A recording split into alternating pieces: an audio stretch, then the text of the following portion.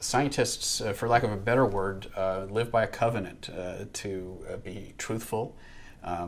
to be skeptical in an honest way, to subject any proposition to appropriate levels of scrutiny, regardless of what its implications may be, of stating the caveats and the uncertainties, and not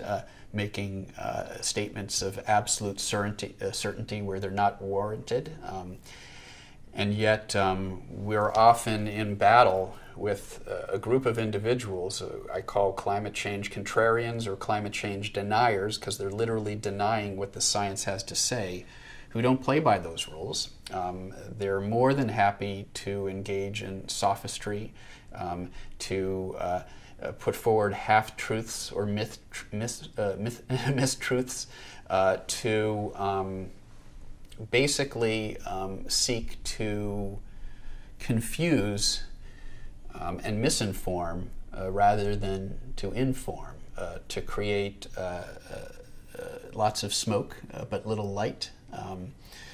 And so there's an asymmetry in that sense, that scientists live by certain rules of honesty and ethical behavior, and those who are looking to undermine the public's faith in the science live by no such rules.